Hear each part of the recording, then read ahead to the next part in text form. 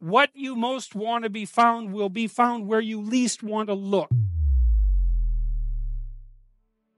Drop what you're doing that's foolish, that you know is foolish, and pick an aim that's worthwhile, to make things better for yourself, like you're worth taking care of, like you're worth something, and to surround yourself with people who believe the same and who are rejoicing in your accomplishments and unhappy when you fail, right? And you're comparing yourself to your accomplishments of yesterday and not to someone else's today, so that you're not jealous and bitter. And you put your own house in order so that you're not cursing the world, and you're trying to pursue something meaningful, and you're doing your best to tell the truth.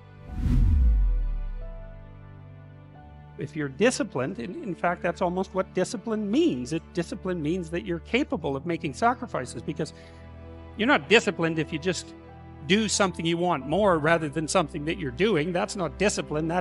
Maybe that works, and great. If your life is working out that way, great, man, but that isn't discipline. Discipline is when you want to do something right now, and instead you think, no, I'm going to forestall my gratification, maybe forever, but certainly for a very long period of time, medium to long period of time, and you concentrate on something that you think will bear fruit in the medium to long run. And so you look into the future, and you decide that by making today a little less impulsively pleasurable, shall we say, you'll make tomorrow a little bit more secure and productive. And then you actually do it too. And that's difficult, and people watched the successful succeed and the unsuccessful fail for thousands and thousands of years, and we thought it over and we drew a conclusion.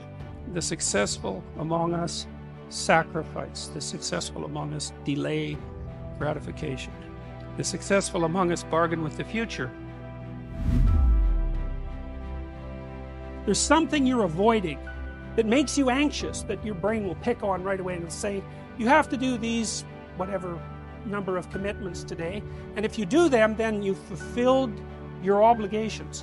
And if you listen to yourself and do the difficult things that yourself tells you to do, the idea is you don't have to compute the utopian future, because following what it is that you tell yourself to do every moment is the best path to whatever the best outcome is.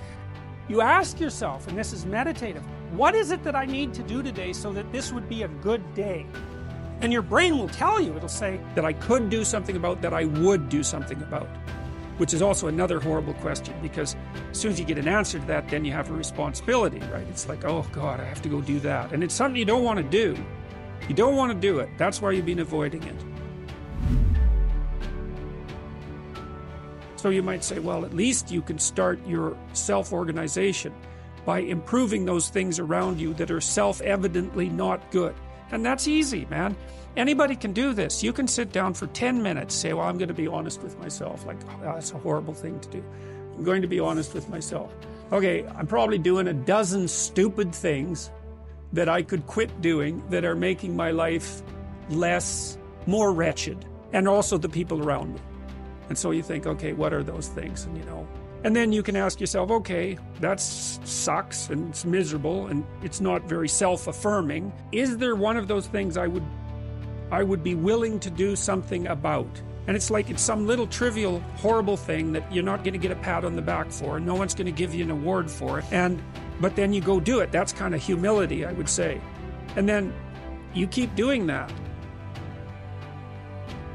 Looking for a daily dose of inspiration? Subscribe to Motivated Soul and get inspired anytime, anywhere. Watch the next video now or save for later. Your time is valuable. Use it wisely.